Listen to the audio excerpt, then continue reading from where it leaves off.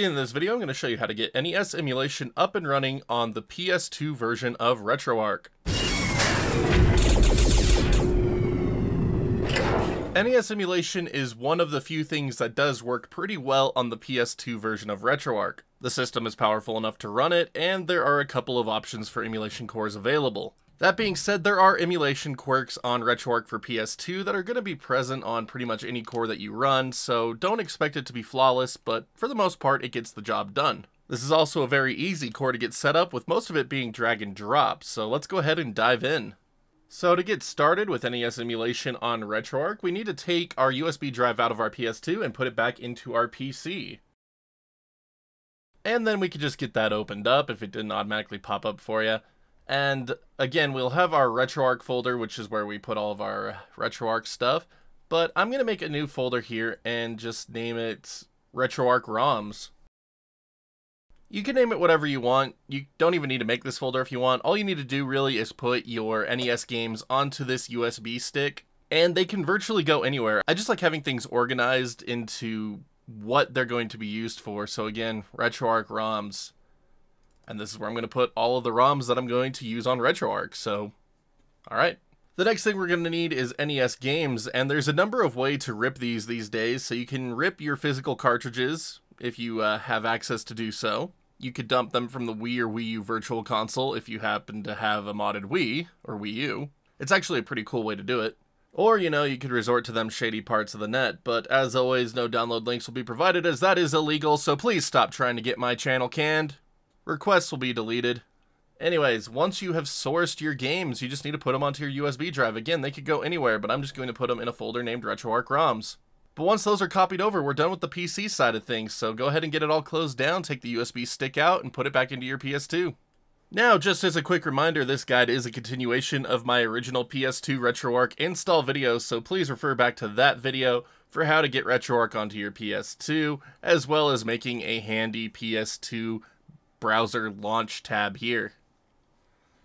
But anyways, once you have that USB stick inserted into your PS2, get booted into Retroarch. You could do so through Launch Elf or from a homemade icon here. And once Retroarch's booted up, we could begin loading up content. So we could do this by going to Load Content. Then we could scroll down to our USB storage device, which will be listed under Mass. And then I'm going to go into my Retroarch ROMs folder, my NES Games directory, and there are all of my NES games. So let's just load up into Mega Man real quick, and we could do so by going into the QuickNES Core. And here we go. Here is Mega Man running on a PS2 through NES emulation. Again, like I said, there are a number of quirks with it. And then just to let you all know, it does seem that PS2 emulation in Retroarch runs an anamorphic widescreen, so make sure to stretch your display so that way you get the correct aspect ratio on the games. At least that's what it is for me anyway. It might not be that way for everybody. I've tried messing around with the aspect ratio that is provided within the cores within Retroarch, and none of them really seem to do anything. I just had this squished 16:9 picture in a 4:3 frame until I stretched it out to 16:9 manually on my display. So do be aware of that. And again, there will be a number of graphical glitches and bugs that you can expect that aren't present on normal versions of Retroarch. Now for this tutorial, I'm actually going to be focusing on FCEUmm, as it seems to have a couple less visual glitches and performance appears about the same in the games I've tested. And as you can see when I load up Mega Man, there is no more corruption on the left side of the screen. There's still the weird interlacing problems that pop up when too many sprites are on screen at once with the flickering. It's not supposed to look like that, but it's just one of the quirks we get to live with when it comes to PS2 version of Retroarch. And if you play on a CRT, it might actually look a little bit better than this. I mean, I'm capturing it through a GBSC at the moment, so it's using motion adaptive deinterlacing, so I don't know what that's really doing to the picture, but I don't know. Try it out, see what you think. But I really don't like loading up games through the load content menu if I can avoid it. Instead, I really like to make playlists, and the PS2 version of Retroarch lets us do so by going into the Playlists tab here, and we can go into Import Content. Then we'll tell it to do a manual scan, and we're going to tell it to scan our NES Games folder. So we're going to go to where we have them stored on our USB stick, select the folder, and tell it to scan this directory. And then under system name, we're going to make sure this is set to content directory. It will name it after the folder your games are stored in. And then for the default core, we are going to choose, at least I'm going to choose, NES FCEUmm. Make sure scan recursively is set to on if you have your games separated into subfolders. And on the PS2 version of Retroarch, I don't really recommend having things zipped up. Makes things run a little bit better, so unzip everything. But once you're done, you can go ahead and tell it to start the scan. And when the scan's complete, you could just back out of everything, and you will now have a new NES Games folder here. And it should have all of your NES games inside.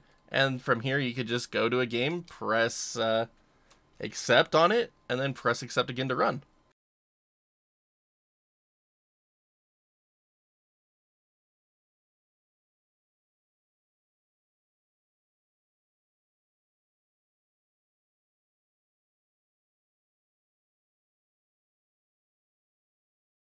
And there we go, we are running NES games on a PS2 through Retroarch using a playlist. No manual directory surfing required. It's very nice.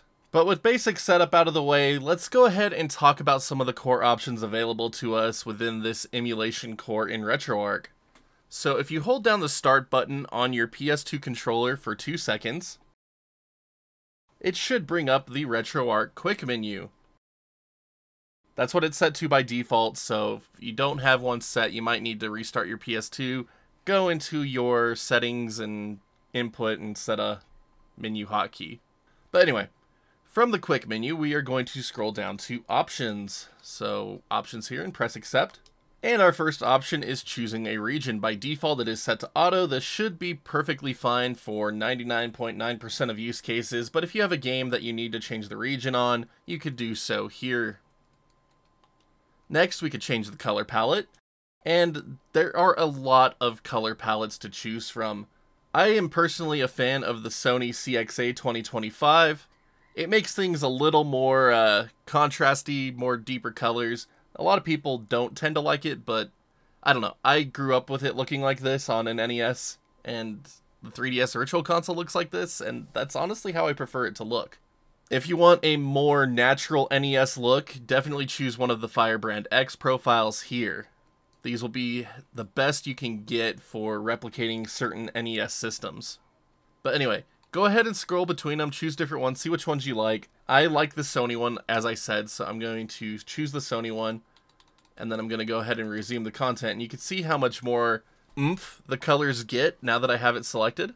And then just for a quick visual comparison here, here is the NTSC hardware from Firebrand X. And there we go. So again, choose one that fits your style and mess around with it. Next we have aspect ratios. So there is 8:7 or 4:3. This doesn't seem to make much of a difference in my setup running through the GBSC, unfortunately. So if you're running directly to a CRT, maybe it will. But I like to choose 4:3 as that's the ratio that these things are supposed to be stretched to anyway, so I just prefer it. Next, you could crop some overscan. The vertical overscan is enabled by default. You can disable it or enable horizontal if you so choose. Crops 8 pixels from each side of the screen, I believe. Next, you can enable turbo buttons. So you can enable them for player 1, player 2, or both. And this will basically make your square and triangle buttons function as turbo buttons for A and B. And then you can set the delay.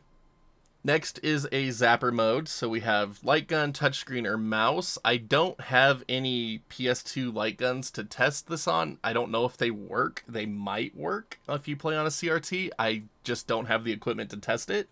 So if you have a PS2 light gun and you try this out, let me know in the comments if the zapper actually works with the light gun. It'd be great to know. Zapper tolerance. And lastly, we have show advanced system options and sound options. I don't recommend really messing around with anything within these two submenus on the PS2 version of Retroarch. Again, the PS2 is pretty limited in terms of emulation power, so you can enable these and then you'll get access to things like overclock and sound quality options, but I really don't recommend messing around with them on PS2.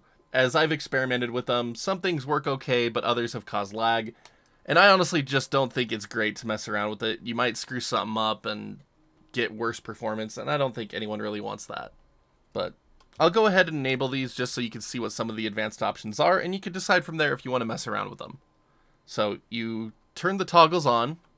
We got to go back into our game, and then back into the quick menu to get them to show up. So now when we go into the options menu, you can see that there is now an overclock option, RAM, no sprite limit, allow opposing directions, show crosshairs for the zapper, and then of course sound quality, duty cycles, master volume, and then you could also enable or disable different channels for the NES audio.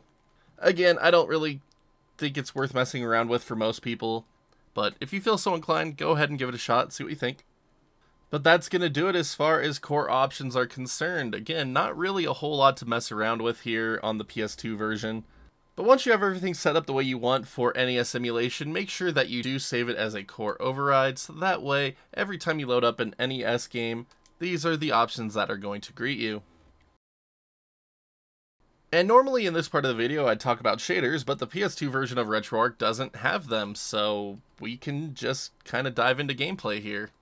But that's going to do it for NES emulation on the PS2 version of Retroarch. Again, one of the systems that runs pretty good on the PS2.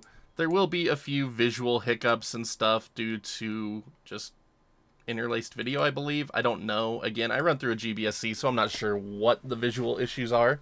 It might just be Retroarch itself, I don't know. But that's really going to do it for this one for now, so as always, thank you all so much for watching these tutorials. It goes a long way to really helping out the channel and keeping it growing, so I can't thank you all enough for that. We are very close to hitting our goals and getting the place self-sufficient, and I can't thank each and every one of you enough for that. But if you haven't already, be sure you hit that like or dislike button, just depending on how much you like today's tutorial. And if you haven't done so already, also be sure to hit that sub button so you can see when new tutorials like this go live, as well as reviews and other fun videos that I like to put out. If you'd like to further help support the channel, you could also check out that join button here on YouTube, or check out the Patreon link in the bottom right hand corner of the screen. Little really goes a long way to keeping this place up and running, and like I said, we are just so dang close to having this place being self-sufficient thanks to all of you. So thank you so very much. Thank you to all of my champions. Thank you all. You friggin' rock.